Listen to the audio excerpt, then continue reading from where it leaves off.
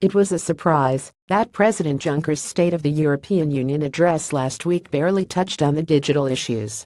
The speech talks about digitization of industry as a side note, a little bit on data protection, and fair taxes for the digital industry.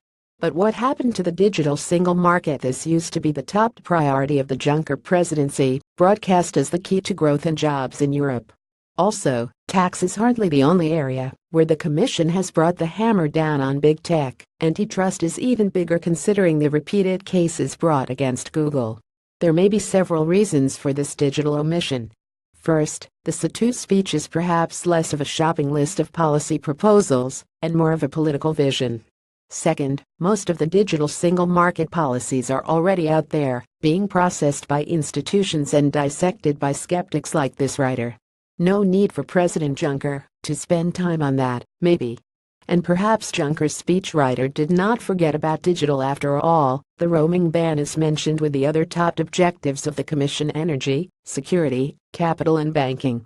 That counts digital policy as business as usual, rather than new electronic frontiers for the European Commission.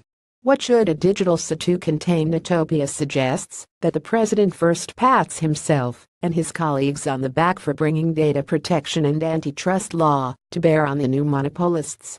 EU institutions are the only ones who realistically can push big tech in the right direction. The UN's teeth are not sharp enough. The US is too close to its own digital superstars, and anyone else big enough lacks the basic respect for freedom of speech, democracy and legal certainty. Looking at you, China. The EU is the new sheriff in town to the Wild West of the Internet, bringing order and justice to a space ruled by gangs, goons and gunslingers who take what they want in the name of freedom.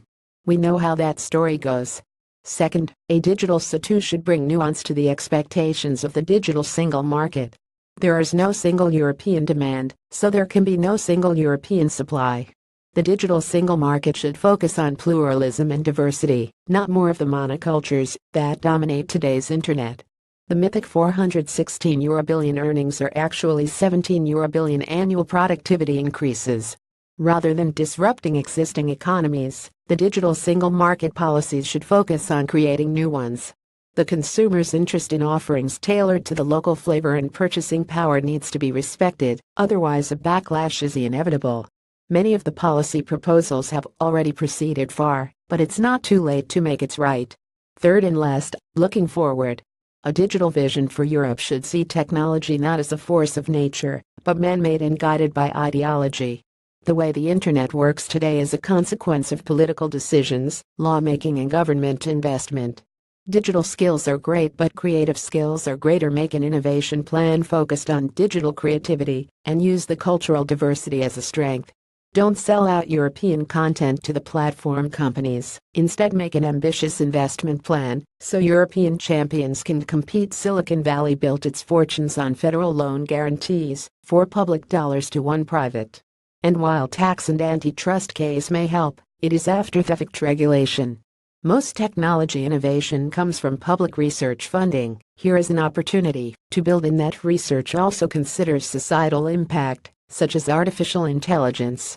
Lastly, Europe's digital opportunity is in the content rather than the infrastructure. The importance of intellectual property is greater than ever. That is the recipe for digital success for Europe. Let's hope it makes it into the next State of the European Union address. This is Netopia's newsletter, September 21.